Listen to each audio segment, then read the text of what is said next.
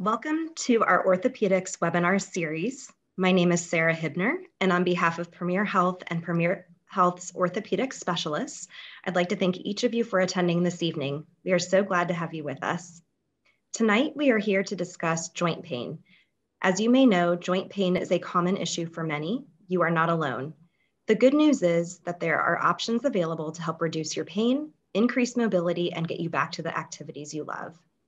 Our physician expert, Dr. Louis Okafor, will give a brief presentation this evening on those options. He will also answer some of your questions following his presentation. To submit a question, click the Q&A button at the bottom of your screen and type in your question. You may send in your questions at any time during the presentation. There may also be a chat button on your screen, but please disregard that and send your questions by clicking the Q&A button. We will try to get to as many of them as possible tonight. Also, the seminar will be recorded, so you will receive a link to the recording via email in the next few days, likely late this week, should you want to go back and reference any portion of this evening's presentation. Thank you, Dr. Okafor, for being with us this evening, and I will turn the presentation over to you. Thank you very much, Sarah. All right, welcome everybody. My name is Dr. Louis Okafor. I'm one of the orthopedic surgeons at Premier Orthopedics. I specialize in hip and knee reconstruction and advanced hip and knee techniques for the treatment of degenerative joint diseases.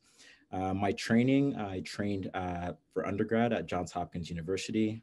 My secondary location was then for medical school at the University of Rochester, then completed my residency training at Johns Hopkins, as well as my fellowship training at WashU in St. Louis. Before joining the team at Premier Orthopedics. And over the last 2 years, it's been a pleasure serving the Dayton community. So let's jump right into this talk. Our discussion topics for today are the common causes of joint pain, getting a proper diagnosis, and then our treatment options, including non-surgical treatment options, when is surgery right for you, and then going into our surgical options. And then we'll wrap up with a little Q&A. So let's take a look a little bit about knee cartilage and what normal knee looks like. So this first image on the left-hand side shows the different types of cartilage in the knee. There's two types of cartilage. One is your articular cartilage, and the other one is made up of the meniscus, which is a discoid portion of the knee that allows you to dissipate force in the knee. And of course, this makes up our normal joint space. So if we look at an X-ray here on the right hand of your screen, we can see what a normal joint space looks like, where our X-rays only show us the bones, but then the implied space is our cartilage. So as our joints gain life experience, we get an accumulation of injuries and wear and tear, which leads to inflammation and further joint deterioration. And this cartilage loss actually leads to an ability or a loss in ability to absorb water molecules inside your cartilage, and then you get less cushioning. And then our supportive structures like our meniscus lose their elastic ability, and then they break down and cause a little bit more tearing. So our common causes of acute joint pain include ligament sprains, muscle strains or tears, fractures, dislocations, as well as meniscal and cartilage tears. They include tendinitis and bursitis, as well as inflammatory conditions like gout and autoimmune conditions like rheumatoid flares. The key point about this is it's acute joint pain, which is joint pain that happens in a time period of less than 3 months. Where we differentiate that is when we talk about chronic joint pain, which is joint pain that lasts more than 3 months. And this includes arthritis with a subcategory of osteoarthritis, rheumatoid arthritis, or post-traumatic arthritis, which happens to happen after an acute flare-up or a traumatic injury. We also want to discuss a little bit about degenerative meniscal tears, as well as chronic instability due to old or poorly healed ligament injuries. When we discuss osteoarthritis, the key factor in the root word osteoarthritis, osteo meaning of the bone, arth meaning of the joint, and itis meaning of inflammation, it leads us to discuss that this is a degenerative joint disease, and it's the most common type of arthritis, affecting over 27 million Americans. It is a frequent cause of chronic joint pain, and it most commonly affects the knees, the hips, the hands, and the spine, usually weight-bearing joints. And this represents a loss of the normal articular cartilage. And this develops over time, known as a progressive type of condition or disease. There's currently no cure, but we do have available treatments that focus on relieving the symptoms and improving your function. So the common types of symptoms associated with arthritis include an increase in your pain, a decrease in your mobility, a decrease in your strength around your joint, as well as a decrease in your proprioception and balance. And proprioception meaning the sense of position of your joint in a given space. And patients often utilize strategies to decrease movement of that joint to help alleviate pressure and pain. Looking at this next slide is joint changes that happen with age and over time. So on the left-hand side of your screen is a little schematic that shows areas of exposed bone underneath cartilage, erosions in that cartilage, bone spur formation, which is also known as osteophytes, and then meniscal erosions, which happen and decrease your joint space. So if I show you this image here on the right-hand side of your screen, depicting an arthritic x-ray, it definitely shows kind of these findings with this joint space narrowing, this increased density of the bone, which we call sclerosis, as well as osteophyte formation or bone spurs forming. Similar things happen in the hip. We think about our hip joint, it's usually the articulation between the proximal part of your femur and then the socket of your pelvis, which makes your actual hip joint. And the same findings can be found with bone spurs and cartilage changes. And this is just a x-ray depicting that, where here on the right-hand side of your screen depicting the left hip shows a more normal looking joint with a smooth joint surface. And on the right hip on the left-hand side of your screen, also showing the same thing with erosion of your joint space, a large bone cyst here, and advanced changes in osteoarthritic changes.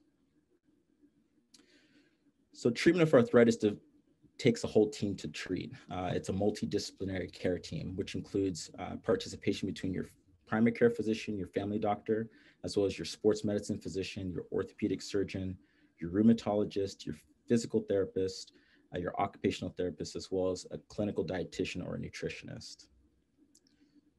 And it's typically important to see your doctor sooner than later. And the signs that lead to that are evidence of persistent swelling, intermittent locking or painful clicking with activity, pain that's not relieved with rest, over-the-counter medications or activity modifications, and pain that persistently prevents you from doing your normal daily activities. When we think about treatment, we like to start off with non-operative treatment. And our goal is for sure to delay major surgery. And we think about this with our younger patients or patients who have multiple medical problems that surgery may not be indicated for. Our ultimate goal is to decrease your pain and ultimately to improve your function. As far as major lifestyle modifications, these include weight loss. As you may know, that increased weight causes increased stress in your joints. And for every step you take, you put about 7 times your body weight through your knees and about 4 times your body weight through your hip. And these health benefits actually extend beyond the relief of osteoarthritis pain and disease progression. Another big factor that we consider is your body mass index, which is your mass in kilograms divided by your height in meters squared. And it's not necessarily the same thing as your body fat percentage, but the actual mass that you carry. And our goal for our BMI is between 20 and 30. And another point about that is if you calculate your BMI is over the number of 40, that puts you in a category of morbid obesity, which is something that we fear and increases risk of complications and issues with surgery down the line. Major things to consider are lifestyle modifications, especially with your diet and your nutrition. So a well-balanced diet is super important. And you want variety and definitely moderation. A diet that's low in fat, low in cholesterol, and low in sugar is definitely recommended, as well as inflammation-fighting foods, including flaxseed oil, omega-3 acids, olive oil, whole grains, and fiber. And of course, fruits and vegetables, and as well alcohol in moderation. Smoking is a big no-no, an absolute no-no. So the idea with smoking is that increased smoking would put you at high risk for complications after hip replacement surgery or any joint sparing procedures, let alone increase your risk of cardiovascular disease. The next portion we'll talk about is thermotherapy, the difference between hot and cold therapy. With cold, the effects are reducing swelling and inflammation around your joints, helps to block your nerve impulses around your joints, as well as reduce muscle spasms. And it's most effective during an acute flare-up of pain. And ice wrapped around the towel for about 20 minutes at a time is recommended. In regards to heat, there's less evidence for heat, but the idea is that it reduces pain and stiffness around your joint, increases blood flow, and may, in a short period of time, increase inflammation and edema, but that resolves shortly. Moist towels or heat packs wrapped in a towel for 15 to 20 minutes is recommended. As far as medications go, acetaminophen or Tylenol is pretty helpful. There's a new, stronger formulation of this, Tylenol arthritis, that may have significant effect on pain relief. And the recommendation is to utilize this at less than 3 to 4 grams daily. Anti-inflammatories such as ibuprofen, aspirin, naproxen, diclofenac, indomethacin, and many more can be very helpful in reducing inflammation. And there's not one that's necessarily superior than the other. It's just trying out different ones to see which one has an affinity for you. And this may be more effective to Tylenol, given that it's a direct anti-inflammatory, with a risk profile of GI upset potentially and kidney complications if overused. Some nutritional supplements can be helpful, for example, glucosamine and chondroitin sulfate. They do have some natural anti-inflammatory help and actions, and it may help slow progression of disease, but it's not quite predictable. And typically you have to use these for up to 2 months to see any kind of benefit. Exercise and activity modifications are also one modality to help with decreasing weight. It helps reduce pain and improve your function around your joints. Of course, facilitates your weight control, increases your energy. And then there's some psychological and social benefits to exercising. You do get some benefit with muscle strengthening and applying less pressure across your joints. And then the other benefit is less stiffness and more flexibility. And there are some tailored exercises or exercise modifications that can help due to limitations with arthritis and pain. Some other guidelines include aerobic activity, not too aggressive, just light to moderate intensity, which includes walking, cycling, or aquatic therapy. Low impact exercises, so avoiding running or jumping type exercises. And then supervised exercise classes have showed to have the largest gains in weight loss. Range of motion and flexibility exercises are also helpful in improving joint motion and decreasing your stiffness. And consistency really is the key with this, with improvement shown with 6 months of consistent exercise. Physical and occupational therapy are also important adjuncts, which help you reach a goal of getting back to normal range of motion, reducing your pain and stiffness around your joint, and building strength. And these can be very therapeutic exercises, can help with educating you along with activities to avoid and try out that decreased joint pain and stiffness, as well as the use of walking aids and manual therapies, which include massage or chiropractic care. Here's just a list of a few exercises that might be ideal and helpful for hip and knee pain. One is a straight leg raise, and there's 3 different variations shown depicted here. Sit to stands, and there's different modifications that can be applied, as well as stretches, which include stretches for your hip flexors and quads, hamstrings and calves, all muscles that help support the joints. Another modality that can be helpful for joint pain include cortisone injections. These are a direct anti-inflammatory directly into the affected joint, whether it's your hip or your knee. And it's symptomatic treatment. It does not alter your disease progression. Another note about cortisone injections, these can be given as often as every 2 to 3 months, depending on the physician applying it and depending on your symptoms. The other type of injection include gel injections or gel shots. These are helpful adjuncts, which are made out of the same material that's found inside your joint, which is hyaluronic acid. And they have good yet inconclusive evidence for how effective they might be. These act mainly as a lubricant for the joint. So what's next if your joint still hurts? And what are your options going forward? So is surgery right for you? These are some of the questions that you should be asking your orthopedic surgeon. 1, when will I know when it's the right time to have surgery? 2, what are the expected benefits of surgery and for how long? 3, what are my limitations after surgery? And 4, can I expect a return to normal activity? 5, will I need physical therapy? 6, what is the typical duration of recovery? And 7, will I need assistance at home and for how long? And these questions will be answered and addressed at the end of our webinar.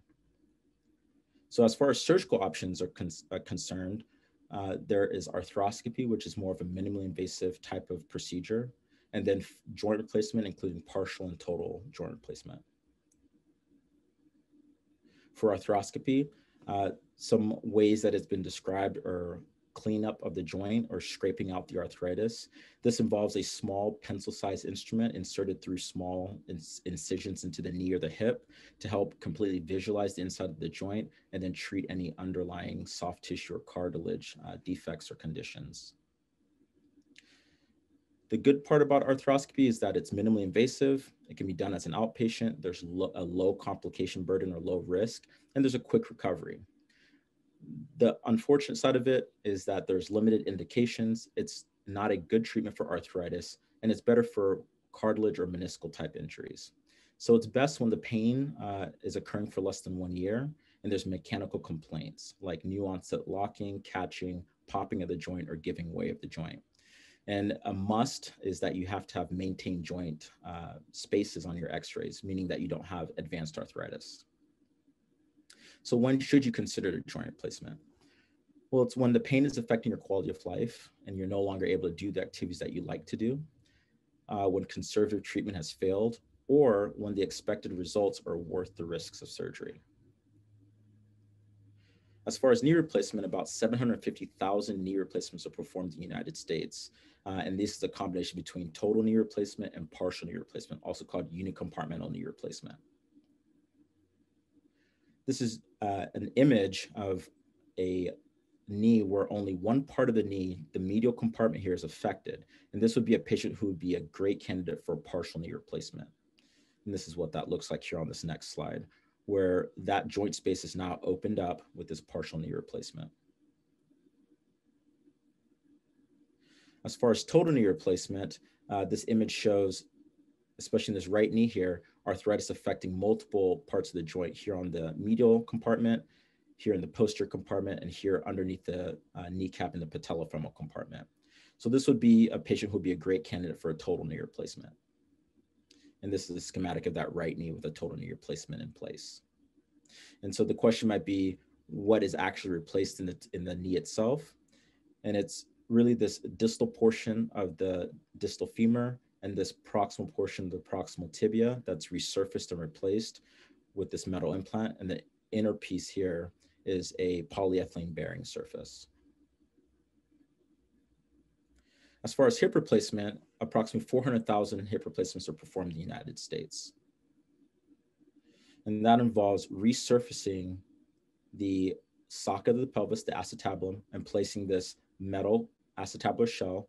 Inside would seat an acetabular liner, which is made of plastic, and then the head ball, which is made of either metal or ceramic, as well as a stem that sits right into the femur. And this is just a schematic of what a total hip replacement looks like once performed. Now, over the last several years, there's been an increased popularity in robotic-assisted total hip and knee replacement surgery, and Premier is proud to offer that to our patients with a new hip application coming out this summer. In review, joints give us our freedom to move and perform our daily tasks. They keep our joints healthy and flexible by managing weight, staying active, and treating injuries when they occur. Work with your surgeon and physical therapist to determine the cause and best treatment for your joint pain. And there are many options, both non-surgical and surgical, to help you improve your symptoms and quality of life. And I'm going to open the floor for any questions. Thank you for your attention. Thank you, Dr. Okafor. As a reminder, if you would like to ask a question, please type it into the Q&A, which you can find by hovering your cursor over the bottom of your Zoom window. So the first question we have is, are there any injections to minimize knee pain? Yes, absolutely. So the injections come in two forms. One is the corticosteroid injection, which we talked about briefly, and that is a injection with a mixture of a short-acting lidocaine or marcaine analog, along with a steroid that should give you some instant relief with the marcaine or marcaine analog, as well as some long-term relief with the steroid, and that's an anti-inflammatory.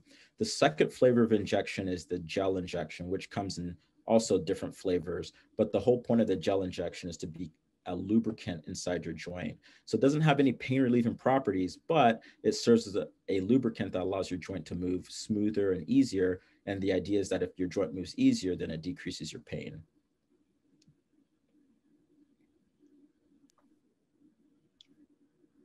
The next question is, what is your opinion of PRP treatment? So that's a great question. To date, there's no true literature that supports PRP injections in either the hip or the knee. There are some patients that they found it to be helpful in. It's usually patients who are somewhat younger, who have a very high level of healing potential, who don't have a high level of arthritis and might have a minor meniscal injury or a minor cartilage injury. In terms of arthritis, it hasn't shown to have much benefit. Most of the literature has been found with more of the soft tissue injuries like Achilles tendon ruptures and shoulder injuries and things like that, rotator cuff ruptures and things like that.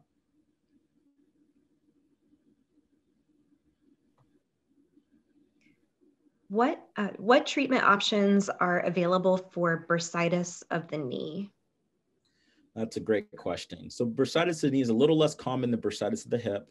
The treatment options stem from anywhere from conservative treatment, which includes oral anti-inflammatories, topical treatments such as ice and heat, and then moving on to injection therapy. Now, it depends on where the bursitis is happening. There are multiple places to get bursitis in the knee. There's bursitis directly in the front of the knee called prepatellar bursitis. There's bursitis right in front of the tendon, which is similar, as well as bursitis right in the front of your tibia bone, which is pes bursitis. So it just depends on where the source of your bursitis is coming from. Typically, we do inject those in the office, and we go through several treatments before we decide to go in there and potentially remove the knee bursa if it's causing enough problems. But usually we try to get down to the source of the bursitis before we go into anything surgical. Okay, this next question is about the stage of your symptoms. So how does one know, as in symptoms, what stage you're at in terms of treatment versus surgery? That's a great question. I'd say the easiest way would be to potentially come into the office and confer with your physician to start off with. So if your pain has been going on for less than 3 months, likely you're in the acute phase or the beginning signs of arthritis. If it's been going on for a lot longer, you've probably moved into more of a chronic stage of arthritis. But arthritis is a symptomatic diagnosis as well as a radiographic diagnosis, which means x-rays are needed to be seen to help at least figure out exactly what stage of arthritis you're in. And then from there, if it's early stage, we typically try to do conservative treatment, non-surgical treatment. And if you're more of the later stages, we still try to do non-surgical treatment as a first method and first line, but it may turn out that we end up moving to surgery as a definitive measure for treatment.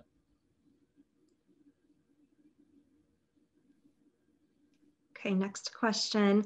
Do collagen supplements help with joint pain? And can they help in healing from a total knee replacement?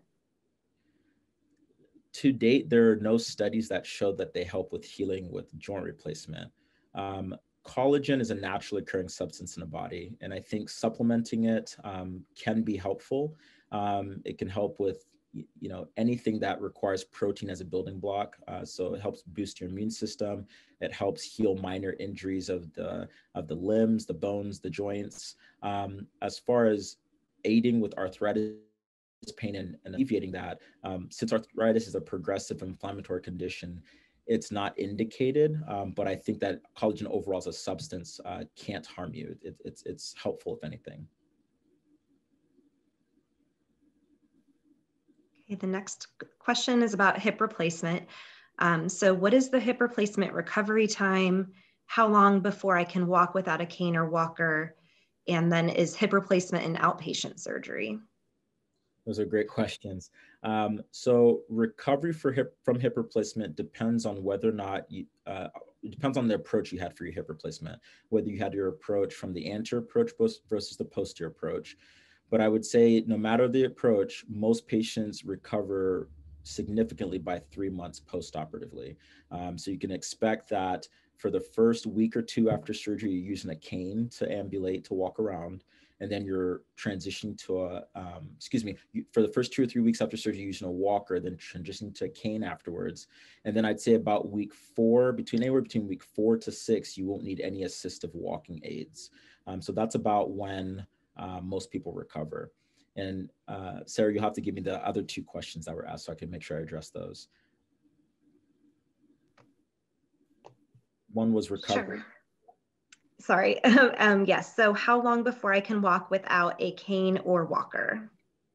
So that's roughly about 4 to 6 weeks after surgery. And then there's one other part of that question. And then is hip replacement an outpatient surgery? So it can be done as an outpatient, depends on the facility that you're at, if they have those services available. But outpatient hip replacement is certainly a possibility. There are patients of mine, I'd probably say about 30% of my practice goes home the same day, and the other 70% stay in the hospital on average one night, overnight. But it is becoming more and more feasible and possible to do hip replacements as an outpatient, yes. Okay, the next question, is robotic surgery easier to recover from than regular total knee replacement? I would say the recovery time is similar. There are reports that state, based on the precision with robotic surgery, that recovery can be quicker. It just really depends on the hands of the treating surgeon. The thing to remember is that a robot is a tool, and it's a additional accessory in a surgeon's toolbox. And so at the end of the day, the surgeon still has to do the procedure. And so I would say, it'd be something to discuss with your surgeon on their average patient recovery times. But on average, it has been noted that based on the precision that the implants are placed, that patients can recover quicker with a robot. Yes.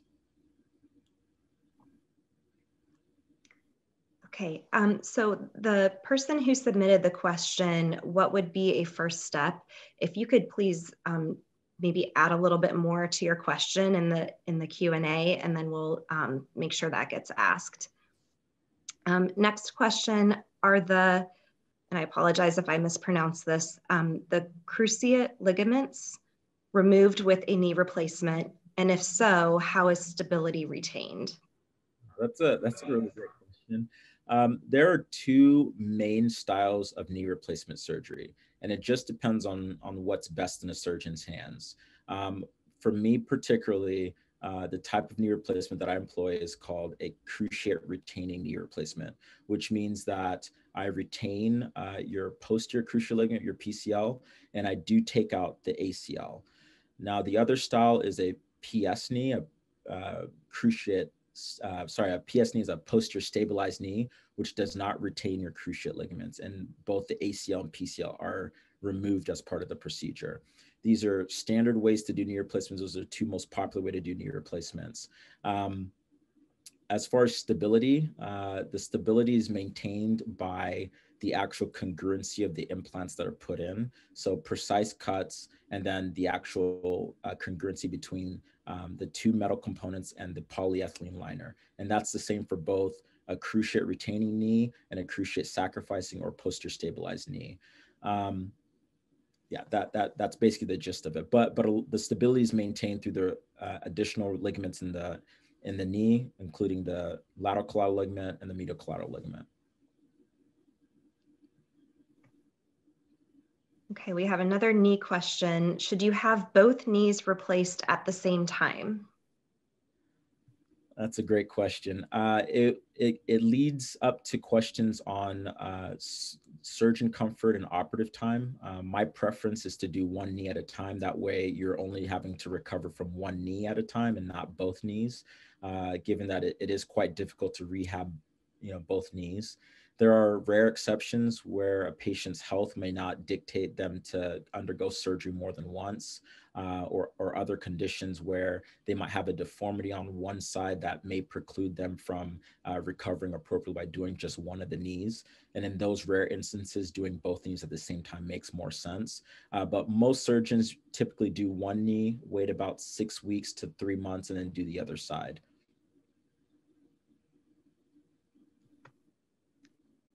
If my left hip is replaced, how long will it take for me to be able to drive? That's great. So if your left hip is replaced, you can drive as soon as you're not taking narcotic pain medication, and likely as if you're comfortable, getting into a low car, or if you have a high car. But most patients can drive probably about 3 to 4 weeks after surgery from a left hip, and maybe 4 to 6 weeks after surgery on a right hip.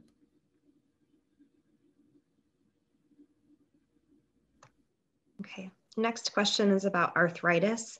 Would there be a way to just treat arthritis first? And they followed that up with, not sure why medicine today does not treat full symptoms. So yes, that to answer that question, that goes down the avenue of our non-surgical conservative treatments, which include a multitude of things. To start off with, oral therapy, so Tylenol, oral anti-inflammatories, ibuprofen, and the other drugs in that class. Topical agents and therapies such as your over-the-counter Aspirin creams, diclofenac or Voltaren gel, biofreeze, things like that. And then there's physical therapies, so stretching and strengthening exercises, moving down to injection therapies, and then only then, and if and only then, those type of therapies, conservative measures fail, do we move on to more advanced things like surgery. So surgery is never our first line of treatment.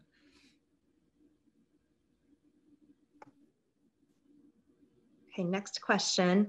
Do cortisone shots in the hip cause, do cortisone shots in the hip joint cause the cartilage to deteriorate more quickly? Yes and no. So it depends on the frequency and the dosage at which you're getting the cortisone injections. So long as you're receiving cortisone injections at a low dose, spread out at 3 months or more intervals, then it's pretty safe on the joint. Any more than that, with increased quantity or intervals, can lead to, we call it chondrotoxicity or toxicity to cartilage itself, and that can cause weakening of your joint or progress your arthritis symptoms. So it is a double-edged sword, but it's something that used sparingly can be very helpful with pain. Okay, we have just a couple questions left, but there's still plenty of time, so feel free to continue to add questions into the Q&A. Next question is, who is a good candidate for robotic joint replacement? So that's a great question. Most patients would be a great candidate. In my hands, I reserve robotic surgery mainly for patients who have a high level of deformity, or patients who have pre-existing implants from fractures or ACL repairs or something like that I need to avoid with the total knee implants. But it just depends on the surgeon. But I would say most patients would be an outright candidate for robotic replacement. And I'd say that the only patients who may not be a candidate could potentially be patients who are morbidly obese, or patients who otherwise would not be a good candidate for a knee replacement in general.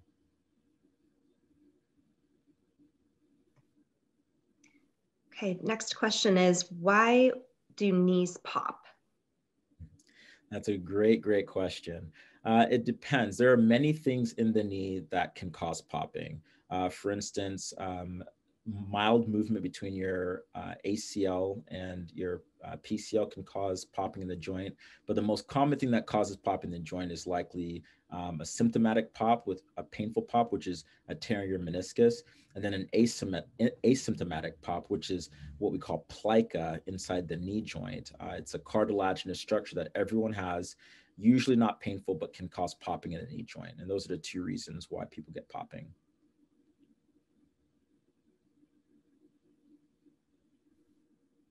Okay.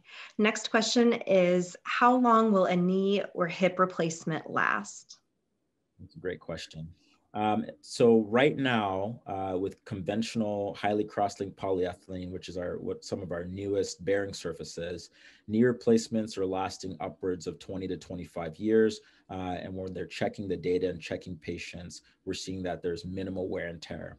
Hip replacements are along the same lines, 20 to 25 years or even more. And we're seeing very minimal wear rates, very minimal revision rates with the new bearing surfaces.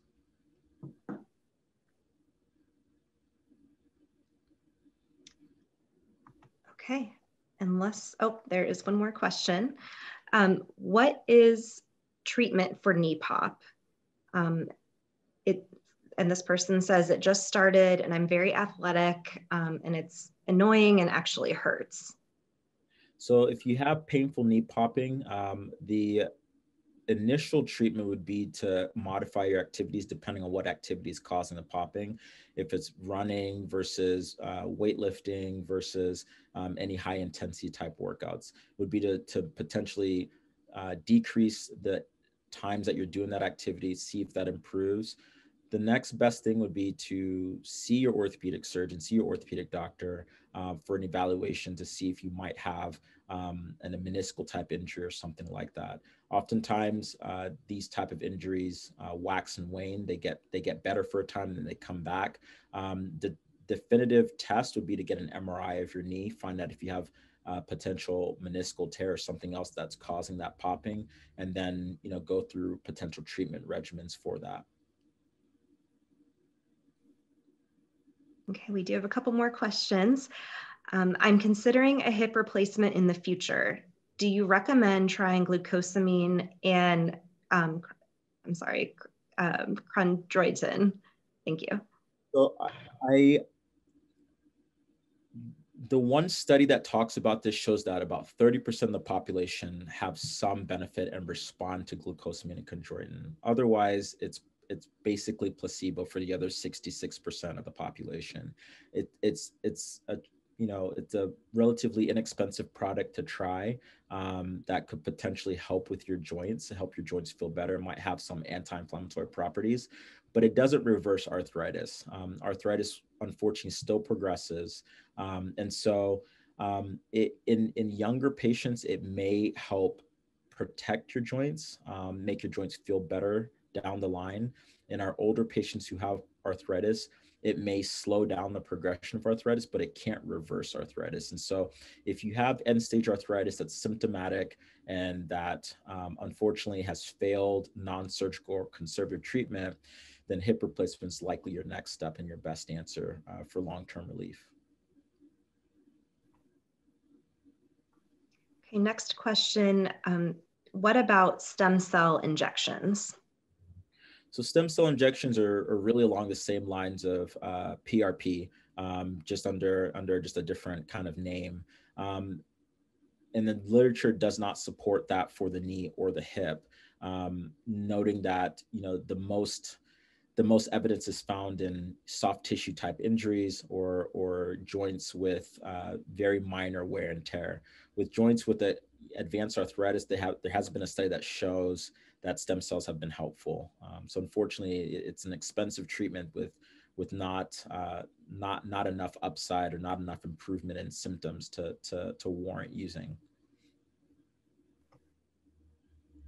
Okay, when it sounds like your bones are scraping together, is that actually what it is, or is it something else? It could very well be, depending on how bad your arthritis is. And the only way to know for sure would be to get an x-ray just to get a view of your joint and get an idea of what that actual scraping is. But the likelihood is that it is arthritis. And there are some patients who have joints that have gone so bad and have deteriorated so bad that you can actually hear the sound of it scraping, or at least feel it. Next question is, what is the treatment for hip bursitis? So the treatment of hip bursitis starts usually with oral therapies, anti-inflammatories, physical therapies as a definite benefit. And then the next step would be injection therapy. Hip bursitis has a number of causes, one being the actual hip bursa being inflamed. But the other major causes could be tendinitis, where the tendons attach to the femur bone off the hip or off the pelvis, or small micro tears in some of the muscles around the lateral part of the femur or the hip. So it depends on the cause of the bursitis, but the typical treatment is usually oral anti-inflammatories, physical therapy, and potentially injection therapy. Okay, another hip bursitis question. What causes bursitis on the outside of the hip area? So that is exactly, the answer I gave before, but same thing, likely due to either the actual bursa itself being inflamed for a number of causes. Some causes include falling directly onto the hip, so a traumatic cause. Some causes, very rare, but an infectious cause. But the likely cause, and most common for most people, are either atrophy of the muscles due to not using them very often. Our hip muscles are no matter how much we walk, they're some of the most underused and underworked muscles in our body. So some of it is caused by disuse atrophy. And then a large number of these are usually caused by tendinitis or micro tears on the outside of the hip. Okay, this is the last question in the chat, but again, feel free to continue to add questions if you'd like. What is the normal amount of physical therapy needed after a hip replacement? Oh, that's a great question. So that's really going to vary from patient to patient, depending on your pre-existing function before hip replacement surgery. On average, most patients require anywhere from 4 weeks after surgery of therapy, all the way up to 3 months after surgery. And it just depends on what the patient's goals are, what activity level they'd like to return to. The majority of patients can get to walking without an assistive aid between weeks 4 and 6 after surgery.